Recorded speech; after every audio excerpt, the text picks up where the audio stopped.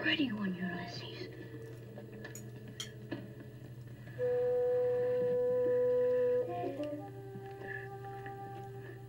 There it is. Hello BookTube, I'm Sean the Book Maniac. Welcome back to my channel. Is it ever fantastic to be outside? I got my big, expensive microphone working again, and I bought it at Tuque. So there's the first word of the day. This is, in other words, an occasional series where I talk about words and interesting grammatical patterns in the fiction that I read. It's the third one I've done, and I'm a little bit behind. I'm backlogged with vocabulary I've been jotting down, but what with weddings and illnesses and whatnot, and readathons and this and that, I need to catch up. So here I am. And yes, toque is the Canadian word for a knit cap. I think it might even be only Western Canada, but I can't remember. It's a French word originally, but I got a toque for my phone, which should cut down on wind and stuff. Mel of Mel's Bookland Adventure recommended that I track one down for this size of mic months ago, and I finally did. Plus, I got a new cord, and it works with my old iPad. I'm going to buy a new iPad any day now, but in the meantime, the Yeti Blue microphone is back in business, so I can record outside and whatnot. So here I am. So I have 7 or 8 words or expressions to talk about today, and let's get started. So some of these are going way back 2 months or more, especially this one, Robinson, which was Muriel Spark's second novel, first published in 1958. I hated this novel passionately, and it kind of turned me off reading Muriel Spark for a few years. But anyway, be that as it may, there was one interesting phrase that I jotted down from Robinson, and that was, to the manor born. She talks about nursing, the protagonist nursing a guy after the airplane crash, and she says that she found herself becoming snappy and sharp with him as to the manor born. As to the manor born. So the spelling is important. Manor is M-A-N-N-E-R. And this is an idiom that means destined to be suited to something by virtue of birth or custom or practice. I bet many of you are more familiar with the other spelling, to the manor born, M-A-N-O-R, which also exists and circulates idiomatically within the language, and it stresses a noble birth, the manor house, M-A-N-O-R.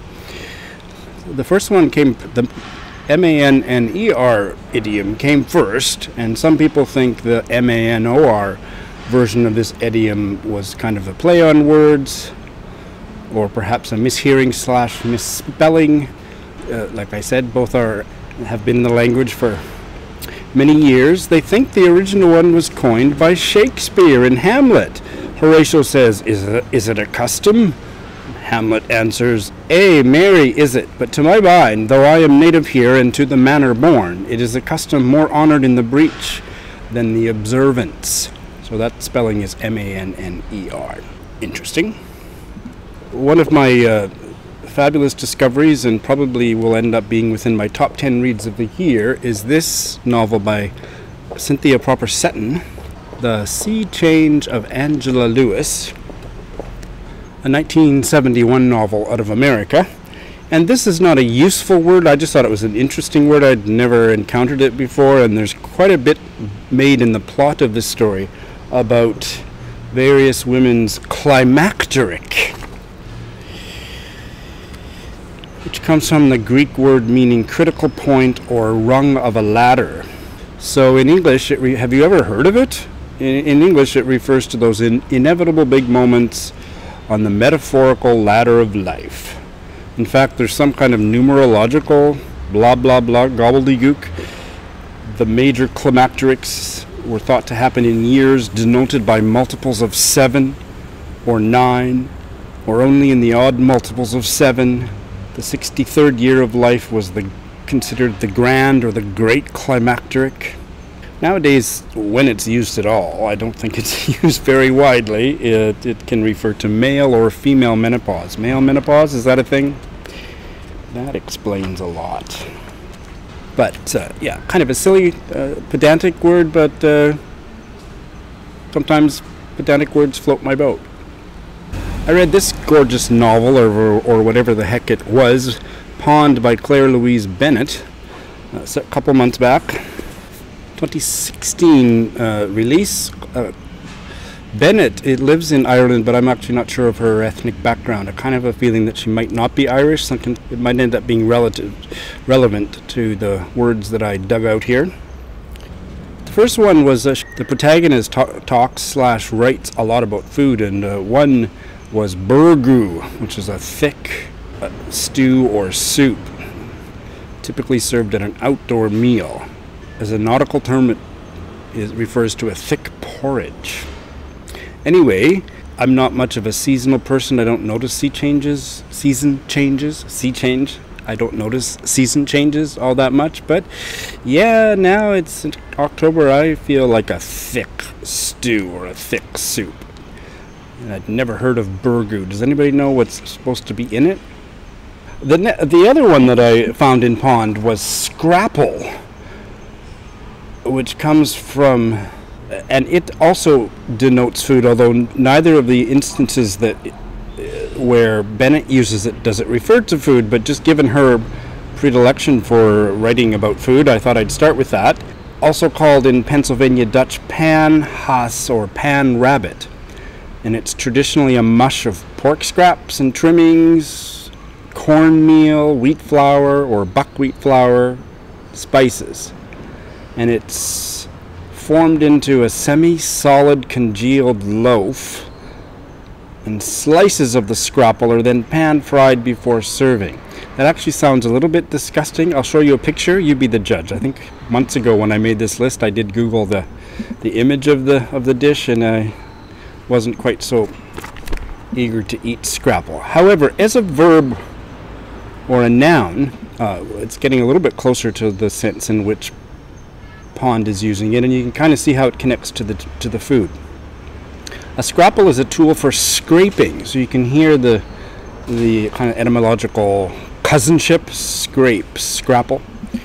So as a verb, it means to scrape or grub around. But the two instances I found in Pond, neither of them kind of get at grubbing around, or only a little bit.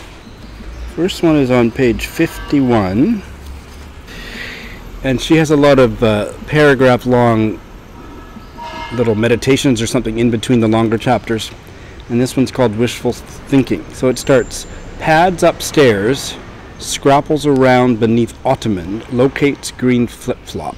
So scrapples about beneath ottoman. There's a sense of searching. And I guess if you're using your hand, you're kind of scraping, but I haven't found any dictionary definition that kind of really encompasses this meaning completely. But I can envision the leap, the semantic leap between scraping and looking under the piece of furniture to find something. That makes sense. The only other reference that I had noticed in Pond was to scrapple was she's kind of writing in a kind of a navel-gazing way about inviting other people to come in her own skin and feel what it's like to be her. But an invitation of this sort achieves nothing, worse than nothing. It comes to them as a threat they scrapple to keep at bay by tethering worn-out schemes of placid coziness about the place. So that's lifting a quote out of a longer paragraph, but to me, they scrapple to keep the threat at bay. Doesn't really fit with scraping at something or searching for something. It's kind of it's kind of like this stop action. It is what I get. So any of you who are Irish or or from the UK, and you can kind of help me make the bridge there for scrapple, because it's an interesting word that seems to be taking on more meanings over time. So it was a completely new word for me. Okay, this is curious how I got to find this word. When I was browsing in the McNally Robinson bookstore in Saskatoon, Saskatchewan in August, I noticed a gorgeous, huge collection of short stories by a Brazilian writer I had never heard of. And the closest, the best I can do with the Portuguese/Brazilian pronunciation of his name is Joaquim Maria Machado de Assis. I'll print his name at the bottom because I think native English speakers probably have a much awfuler pronunciation, and mine's probably not the greatest, but yeah, Joaquim Maria Machado de Assis. And he lived from 1839 to 1908, and he's kind of regarded as the father of Brazilian literature. I'd never heard of him, and there's a new 800-page collection of his short stories, and I almost bought it, but I thought, no, I don't know anything about him, so I did some due diligence, and on Scrib they had a shorter collection of his short fiction, so I read one of the stories in there. The title of the book was Midnight Mass and Other Stories. I don't remember the name of the story I read, and whether it was the translation or whatever, it didn't really float my boat. But there's a reference in that story, so here's where we get to the phrase, to Buridan's ass, donkey ass, or not the part of the body, but the animal. And this is interesting. So have any of you heard of Buridan's ass? Again, I'm not talking anatomy here, people. That's another video. Stay tuned. It's named after a French philosopher, named Jean Buridan. And the paradox is a way of satirizing that philosopher's moral determinism. Okay, well, we're getting into lofty philosophy. I hate philosophy, but still, this is an interesting term. An ass that is as hungry as it is thirsty, and that is placed exactly halfway between a pail of oats and a pail of water, will die of both thirst and hungry if, as the paradox assumes, it will always go to the closer pail. Well, I kind of like that, but it seems like it's mostly satirical anyway, but it also kind of describes the state of paralysis in which I often find myself in my life. So there you go. I'm a Buridan's ass, maybe. I absolutely love this novel, translated from the Norwegian. Alberta and Jacob by Cora Sandell. It's written in the 1920s and translated in 1962 by Elizabeth Rocan. She uses the curious phrase that a character in the novel goes teetotal. Now, teetotaler is a word that I've known since I was a kid because my grandparents that I grew up with on the farm, they were teetotalers, and Mom and Dad had to go to great lengths to imbibe alcohol without them noticing. My grandma loosened up in her 80s and would drink a little bit of wine and things like that. But no, they were very strict about alcohol. Teetotalers their whole life until, like I say, my grandma was well into her 80s. I did a little research today, and it's pretty interesting. So when the temperance movement started, and I believe it was in the early 19th century, if you became temperate, it meant you gave up hard liquor, spirits, whiskey and whatnot, but you were still allowed to drink wine and beer. They were okay. It was the hard stuff that got you into trouble. And then a man, I didn't know his name because the historical record is not clear that it in fact was him who invented the word teetotaler, or the verb teetotal, but it's kind of like vegan compared to vegetarian. He said, no way, no alcohol of any kind, and that is teetotaling. And a person who doesn't drink alcohol of any kind is a teetotaler. But why teetotal? Again, nobody knows, but there's some fun theories. One is that I think he was Mr. Webster, whatever his name was, his grave the inscription on his headstone credits him as having invented the word teetotaler. So how much proof is that? But some people theorize that he had a stutter, so he would say teetotal. Total means totally no alcohol, but teetotaler. I don't want to make fun of people with speech impediments. I'm not, but that's one theory. It's kind of far-fetched, but nobody knows exactly where the word came from, but that is what it means. And it came out of the temperance movement when people went half-assed and said, oh yeah, I don't drink hard stuff, but beer and wine's okay. And whoever it was, said, no way, no alcohol of any kind, and that is a teetotaler. So in this novel, somebody goes teetotal. So teetotal can be an adjective too, but it's not common. I'd never heard of it that way. Another book that I read and didn't like very much was a Monica Dickens novel, The Upstairs Room. But there was one thing that I noted from that book, and this is going to be a little bit of a longer thing, because one character says to the other, "Don't say gotten." So that's interesting. So Monica Dickens was British writer, but lived for decades in America. And so she has one of her characters say to the other, and this particular novel is set in New England, but and all of the characters are American, and one says to the other, "Don't say gotten." Well, this set off me going down a rabbit hole, because as a grammar teacher, I have been trying to figure out, and as a Canadian speaker of the language, I've been trying to figure out gotten. And I finally found an article, and I'm not going to review the whole thing. I'll put a link to it if you're a grammar geek and you want to go down that rabbit hole. But this article basically helped me make sense of it. In modern British English, gotten is, or for centuries, gotten has been since around 1700. Gotten has fallen out of favor, and it's always got. So, get, got. In American English, and I can't remember when the article said that it started to come into American English, gotten became a separate past participle of the verb get, and better pull it up so I don't make a mistake here. In situations where you're talking about possessing something or needing something, the past participle is got. For example, I've got a Volkswagen. Means I have a Volkswagen. In modern American English, you have got to see that movie.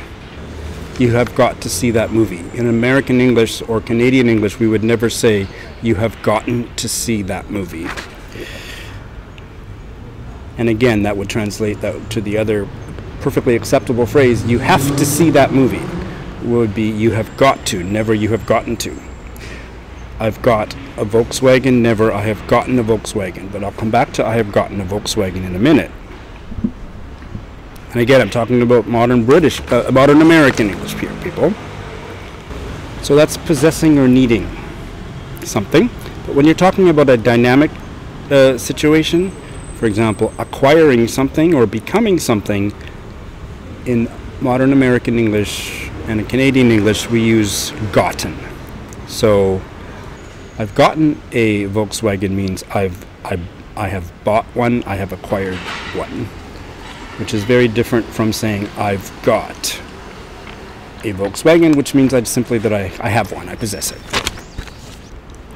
So this article doesn't talk about it, but basically the other thing that I would say as a Canadian speaker of English is I would never say, like this month I lost weight, so to say that I am now thin is a bit of a stretch, but just work with me for the purpose of the example. I got thin. I would never say I got thin to mean I became thin. I've gotten thin. And never I've got thin as a Canadian speaker. I got thin would mean in the past I became thin. Okay, this is a little confusing. I don't want to say any more than that. I really like feedback, and please, when you give feedback, if I don't know you well, please tell me where you grew up, which country, and how weird does this sound to you? Does this sound right to you? The article also explains that, of course, there was gotten in British English in the good old days, but around 1700 it became got only. So, and now it's coming back into British English because of American English, and that's how language grows and changes. But interesting.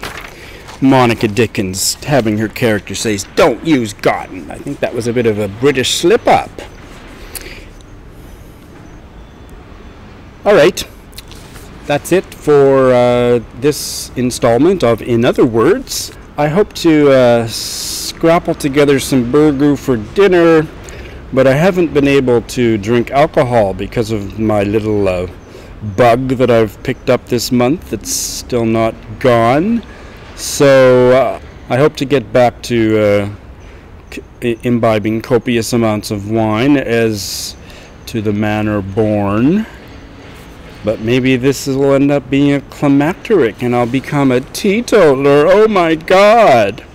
Now imagine me with a bowl of burgoo there and a glass of dry white wine there. Talk about Buridan's ass! Thanks for watching.